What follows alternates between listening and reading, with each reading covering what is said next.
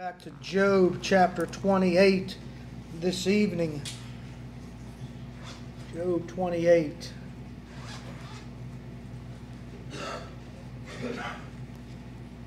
If you remember from this morning, the questions were very simple in Job chapter 28, verse 12 and verse 20. Piggybacking on this morning, but do people know where to find wisdom? Where can they find understanding? And then again in verse 20 of Job 28, but do people know where to find wisdom? Where can they find understanding? We've seen this morning, we just talked about for a minute about Job's three friends, Eliphaz, Zophar, and Bildad, and their journeys to Job and their supposed guidance and wisdom that they delivered. And it wasn't much of guidance and deliverance or wisdom at all. It was pretty much just humans giving their insight. And in Job 28, verses 1 through 11, if you remember, Job talked about, can wisdom be found? Can it be dug up? Can you dig up wisdom? And he used some of these analogies and talking about rocks and precious metals and treasures and animals walking over the land, and below the animals' feet is precious metals and iron in the earth and gold in the earth, and man's ability to shine light in the deepest, darkest parts of the earth, but yet he's unable to dig up wisdom. He's unable to dig it up. And in verses 13 through 19, we seen, can man buy wisdom? Is he able to purchase this wisdom that we're seeing in Scripture? Is he able to buy it? Is he able to purchase it? And no, he's not able to even do that. From 13 to 19, Job speaks of it cannot be bought with gold. It cannot be purchased with silver. But it's far worth more than all gold and all silver. Wisdom is the most valuable. But everything else is worthless when it comes in comparison to godly wisdom, to godly understanding, to godly direction. Wisdom is hidden from the eyes of humanity, and he talked about it cannot be even seen from sharp-eyed birds in the sky. They can't even discover it. And then from verse 23 to 28 in Job 28 this evening, from what we tapped on this morning and looked at this morning, it's God alone who understands true wisdom. It's the Lord God who has true wisdom. He knows where it can be found. For true wisdom is found only in Him, right? It's only found in the Lord God. It's only found in who He is. As a man tries to seek and give his direction and give his ideas, it's really to no avail. And Job experienced that with Eliphaz, Zophar, and Bildad. He wasn't seeing and understanding true wisdom until he actually heard the voice of his Creator, the one who gave him life.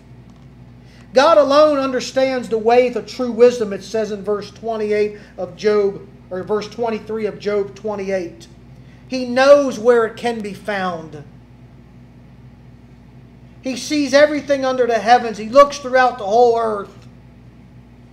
For He is true wisdom. And if you remember 2 Timothy chapter 3 verse 15, also from this morning, as Paul mentions to his young protege in the faith, as he's guiding young Timothy. He says, Timothy,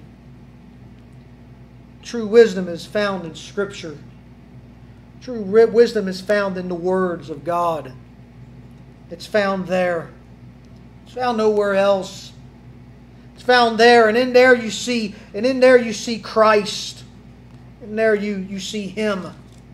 The beauty of Christ, the beauty of who He is. And for true wisdom comes from the Lord Jesus. It comes from Him. James makes mention about this in James chapter 3, verse 13.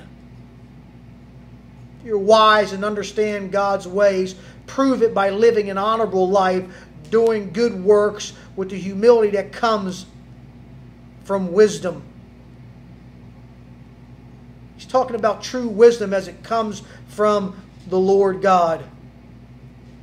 But if you are bitterly jealous and there is selfish ambition in your heart, don't cover up the truth with boastful and lying. For jealousy and selfishness are not God's kind of wisdom. Such things are earthly, unspiritual, demonic. For wherever there is jealousy and selfish ambition, there you will find disorder and evil of every kind, James says. But the wisdom that is from above is first of all, it's pure. It's pure. It's peace-loving, James says. It's gentle at all times and willing to yield to others. It's full of mercy and kindness and grace. Godly wisdom is pure, he says. It's pure. It produces purity in our morals. It produces purity in our motives. Godly wisdom indwells our hearts and indwells us. It directs us. When you live through godly wisdom, simply put, when you live according to Scripture, there's a peace that surpasses all understanding. There's a peace that surpasses all understanding. A wise believer's life, if he or she's life is guided by Scripture, if they long for their life to be guided by Scripture, they live in sort of a peace and rest. They base their decisions not on what they want, but they base their decisions on Scripture. They base it there. This godly wisdom that we see is sort of in direct contrast to demonic traits that are described in verse 14, 15, and 16 of James chapter 3.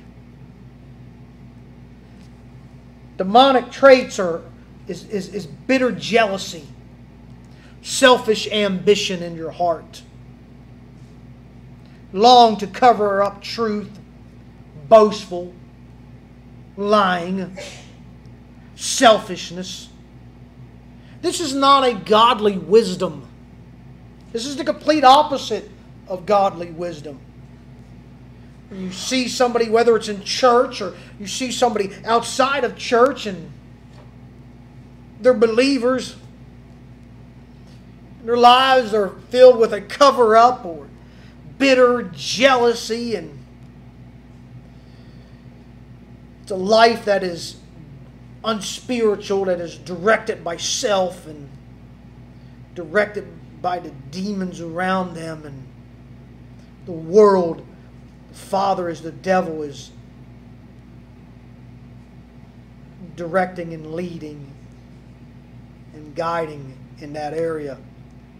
But for those whose life is pure and peace-loving as believers, gentle at all times, longing for the truth, a yield to others, a life full of godly fruit and full of mercy. Peacemakers. They long for the truth. They long for a harvest of righteousness. These are men and women who live according to Scripture. These are men and women who live according to the Word of God. They live according to the wisdom of Scripture. Paul again in Colossians chapter 2 and verse 3. You've probably read this verse many times. I'm going to jump up to verse 1 to get down to verse 3 in Colossians. I want you to know how much I've agonized for you and for the church at Laodicea, Paul says. For many other believers who have never met me personally. He says, I want you to know how much I agonize for you. See, that's the agonizing of a believer for the church, for people of the church, for other Christians. He says, I want you to know how much I agonize for you. It's a godly trait. For many other believers who've never met me personally, I want them to be encouraged and knit together by strong ties of love. I want them to have complete confidence that they understand God's mysterious plan, which is Christ Himself, he says. I want them to be encouraged and knit together by strong ties of love, by strong ties of mercy and grace. I want them to have complete confidence that they understand God's mysterious plans, which is Christ Himself.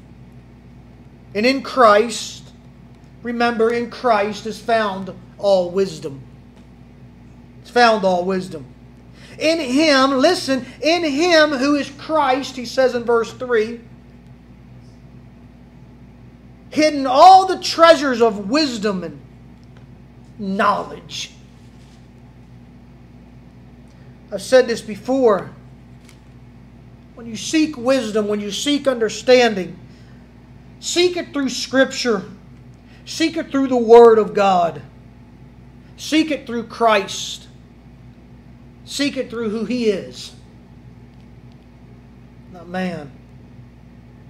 How do we know this is a foolproof plan? Because Paul just tells us in verse 3, in Him lies all treasure, all wisdom, all knowledge. It lies in Him, in Him alone. Back up to verse 1, this opens up why he said, I agonize over you. I agonize over you. I agonize over the church. I agonize to see that you understand that the treasures of wisdom and knowledge is found not in their world of that day, but that it's found in Christ. And it's found in the Redeemer of the world. I long for this for you, he says. This is a mature believer. See, mature believers long for other believers to grow in their faith, and they desire to see that. Mature zeal believers, they long to see others grow into faith, and they desire that. I always find it interesting that when I see a mature or a believer with zeal and love for the Lord as he or she tries to grow in their faith and they're longing to grow in their faith, and there's a believer who's not doing much growing at all, the believer is not doing much growing at all, it seems they become kind of offended and kind of they kind of look at it wrong, but it's just what you're dealing with is two different levels of maturity and understanding and desires. Your Paul is one who's so strong in his faith and his love of Christ. And I've agonized for you. I agonize for you. And for the church at Laodicea. I agonize for them who've never met me personally. I want them to be encouraged and knit together by strong ties of love. I want them to corporately worship together, he's saying. I want them to corporately worship together all the time. Worship who? Worship one another? Worship the man behind the pulpit? No, I want them to come to worship corporately together Christ. For in Him is all treasures of wisdom and knowledge. In Him is all treasures of wisdom and knowledge. Remember what Jesus said in John chapter 14, verse 6. For I am the way, the truth, the life. I am the truth. In Him is the treasures of wisdom and what? Knowledge. Christ says, I am the truth. I am ultimate truth. In me is all wisdom and all knowledge. In me is that. We long to learn so much in our world today. We long to learn so much. But yet it's sad to say that most know so little when it comes to Christ. Most know so little when it comes to the one who in Him is all wisdom and knowledge and understanding. Why such agonization on Paul's part? Why such agonization on his part? Why is he agonizing so much? Why the concern, Paul? Why are you so upset? What's bothering you? What's bothering him? I tell you this so that no one will deceive you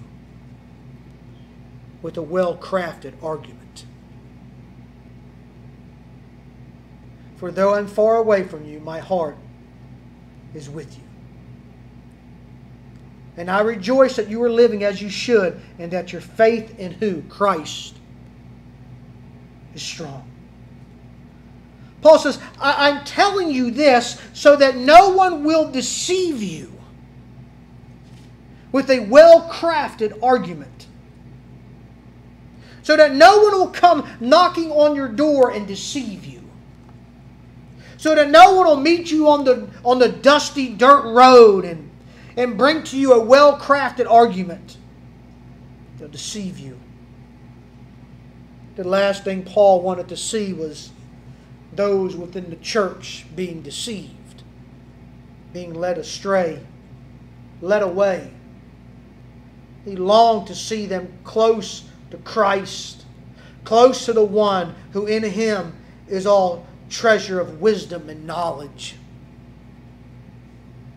He's seen the flip side of it. Paul already lived the flip side. He lived what it was to be, to live according to a well-crafted argument. He lived in opposition of the Redeemer of the world. He's been there. He's already did that. But by God's amazing grace, he come to faith in this Redeemer, in this one who holds all wisdom and all knowledge. Remember what I said this morning. As Simeon in Luke chapter 2, as Anna witnessed, Simeon as Jesus the Christ was dedicated in the temple, Mary and Joseph, and brought their child, and Simeon raises little Jesus and up, if you will, and the one who holds all salvation, who holds all assurance,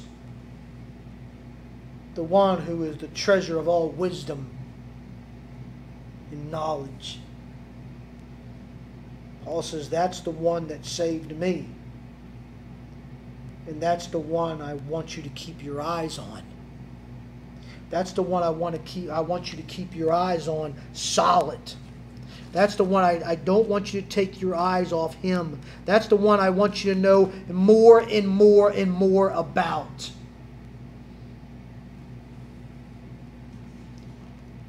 2 Timothy chapter 3, verse 14. For you, Paul, or Timothy, must remain faithful to these things you have been taught. You must remain faithful to these things you have been taught. No matter how hard the suffering is, Timothy, you must remain faithful to what?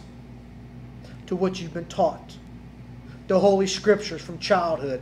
For they've given you wisdom. They've given you understanding. You've received salvation that comes by what? By trusting in Christ Jesus. Paul to Timothy. Paul to Colossians. In Jesus is salvation. In Him is wisdom. In Him is knowledge. In Him is all that's spiritually good. And God uses this to prepare us and equip us to serve. To serve Him for His glory, for His honor. For it's all about Him. At Colossians chapter 2, I tell you this in verse 4, so that no one will deceive you with a well-crafted argument. I pray that your decisions you make are according to Scripture in your life. Not every decision, of course, there's some things in life are just everyday living, but you know what I'm saying, decisions that require a spiritual understanding, a spiritual direction. I pray they're according to Scripture, where all wisdom and knowledge is found, for Christ is the author of Scripture, so that no one can deceive you with an argument. They make it sound so good. Paul was concerned because he was far away. He was far away. But his heart was with them.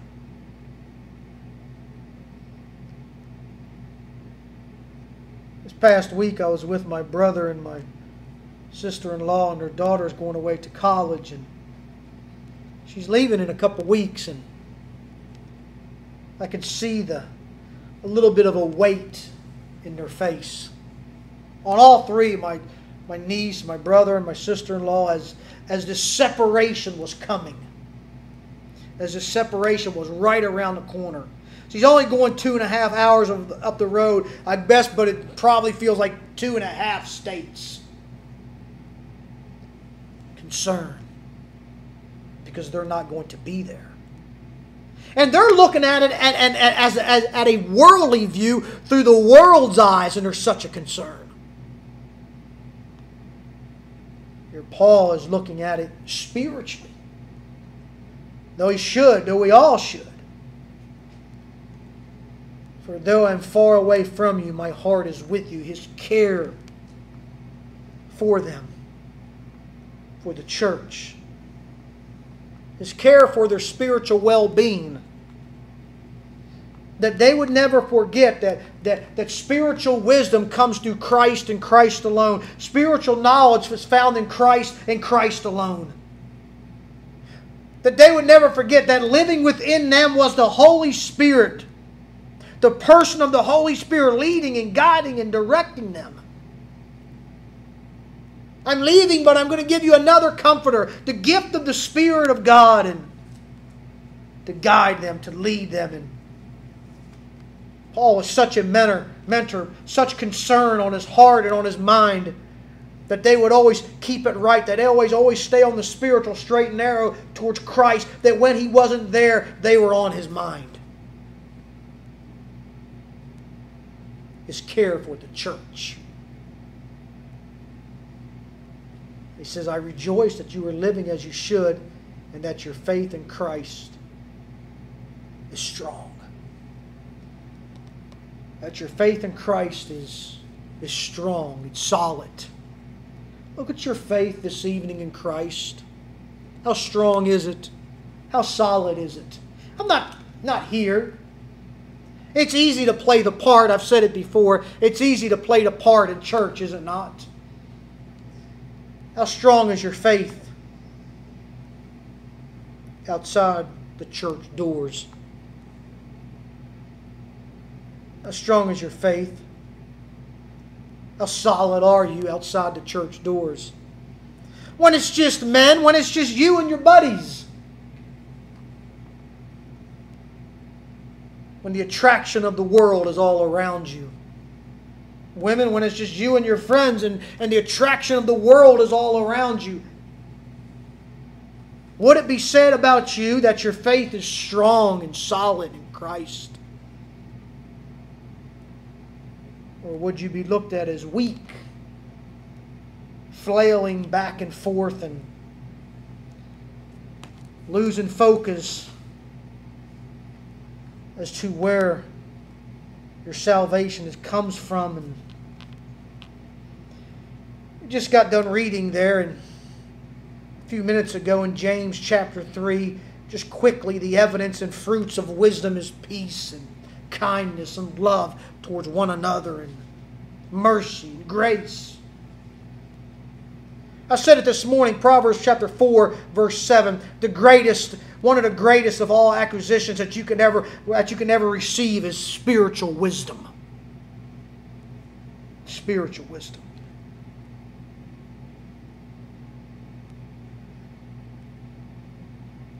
When you sit beside somebody who's spiritually wise, you'll know it. You'll know it. When you sit beside somebody who's spiritually wise, you will know it. Talking to somebody a couple weeks ago, and they were talking about somebody that they know, and the person is not old in his or her years by any means, and they said, you'll know it, the spiritual wisdom, when you listen to this person talk. They said it's in a plane all of itself. How does that happen? Because he or she so saturates themselves with Christ, the source of all wisdom. In Matthew chapter 13, Matthew 13,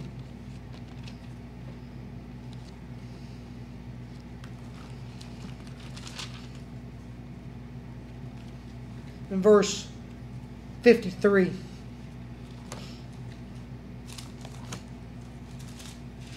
When Jesus had finished his illustrations, his stories, he left to depart the country and he returned to Nazareth, his hometown. When he taught there in the synagogue, everyone was amazed. They were shocked, amazed. Where does he get this wisdom? Where does he get this power to do miracles? And they scoffed. He's just the carpenter's son, and we know Mary, his mother, his brothers, James and Joseph, Simon and Judas. His sisters live right here among us. But where did he learn all these things? Such knowledge, such what? Wisdom. They were deeply offended and refused to believe in him. It was too much. It was too much for them. His wisdom was too great. Understandably so. He's the creator of the world, the redeemer of the world. Jesus' reply would be, a prophet is honored everywhere except in his hometown and among his own family. He would only do a few miracles there because of their unbelief. His wisdom was too much for them. Too much for them to comprehend. There's a well of wisdom out there. There's a well of wisdom. And the well of wisdom is found in Christ, in none other. There's a well of wisdom, and it's found in the Lord Jesus Christ. You remember that.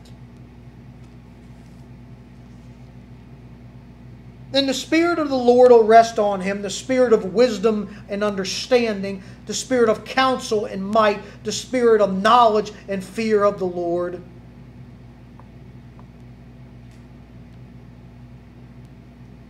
The Spirit of wisdom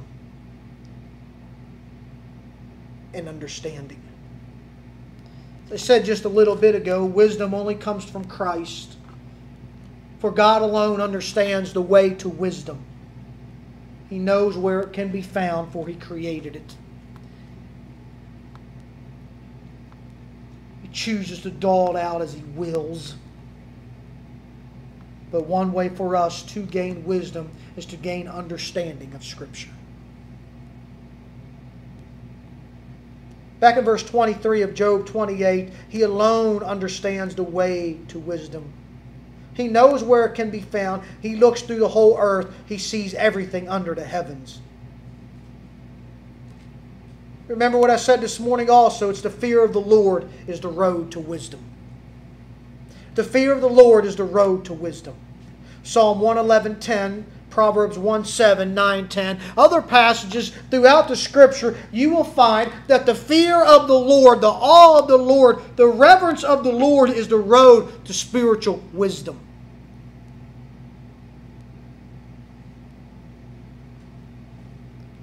Job was looking for wisdom, and he wasn't finding it in Eliphaz, Zophar, and Bildad by any means. But he would find it in Christ.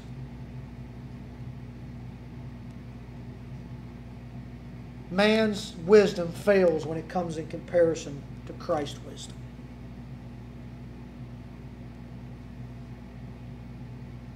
This is the wisdom according to God. This is the wisdom according to God. John MacArthur, many years ago, he had a best-selling book titled The Salvation According to Christ.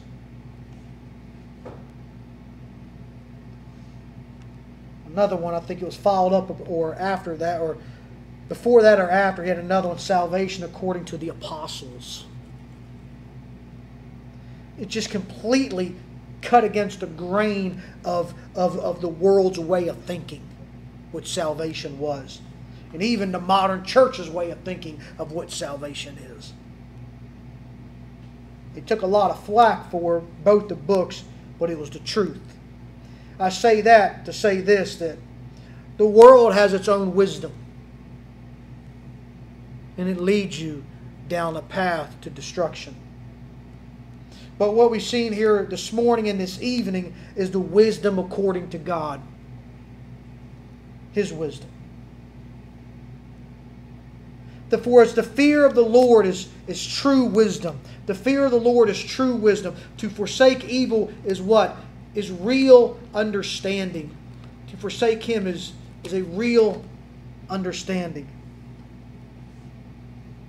Speaking of the fear of God and the highest of wisdom, Ecclesiastes chapter 12, verse 13. He says this. Solomon says this. This is the whole story. Here now is my conclusion, he says. Fear God. True wisdom. Obey His commands, for this is everyone's duty. So he goes through Ecclesiastes. Read Ecclesiastes. If you never read Ecclesiastes, read it. Just keep reading it. It's 12 quick chapters. Read it over and over and over again.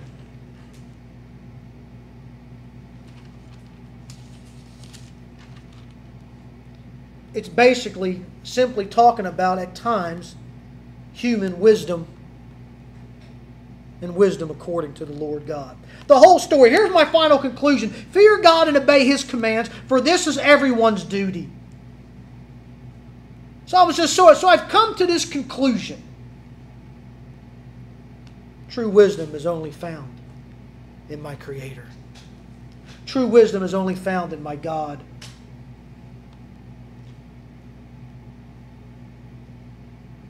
For God will judge us for everything we do, including every secret thing, whether good or bad. But we know, as followers of Christ,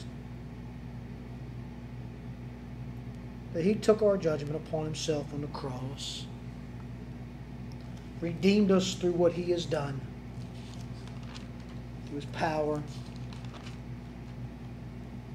and through His life. Speaking of the limits of human wisdom, he says in chapter 7, verse 15 of Ecclesiastes, I've seen everything in this meaningless life, including the death of good young people and the long life of the wicked.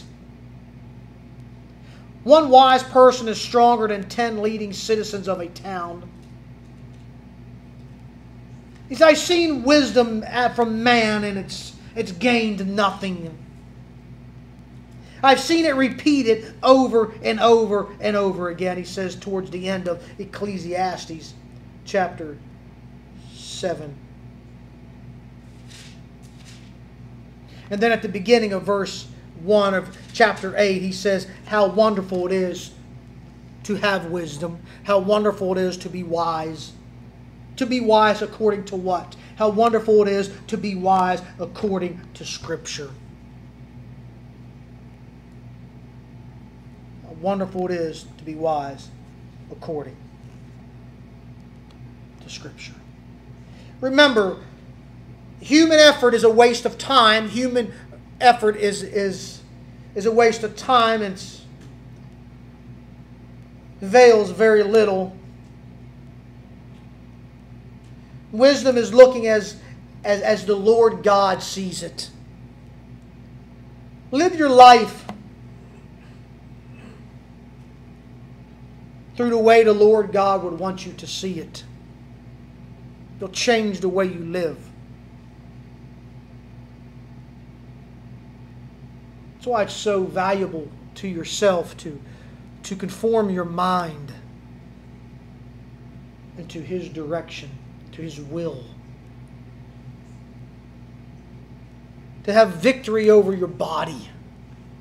To control your body. To control your mind, your thoughts.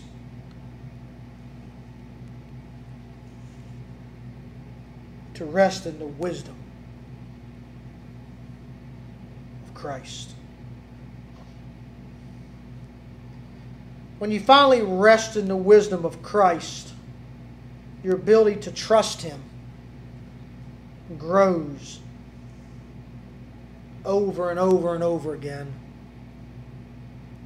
And it's as if you refuse to live a life of fear. Job will get to the point to where he'll see that his trust must be in the one who is true wisdom and true understanding. His trust must be in Him and not in his friend's direction and not in his own direction, but in the very one that has chose him for salvation. My prayer for you is that you too would learn to trust more in Christ. Trust more in Christ more tomorrow than you have done today. That you don't grow stagnant in your walk with Him. For if you're growing stagnant in your walk with Christ, your wisdom is not growing. But you grow more and more in Christ. And more of a thankful heart. A heart of adoration, a heart of praise, a fear of the Lord. For there is where wisdom begins. Let's pray. Father, Lord, we love You, and this time this evening is for You, for Your glory, Your honor. We love You to the highest. We praise You. Be glorified and honored. Bring us back Wednesday. We thank you. Lord, as we close this service out, and we close this service out, Lord, with a song of worship and praise towards you for who you are, our Lord, our God. It's in your name we pray. Amen.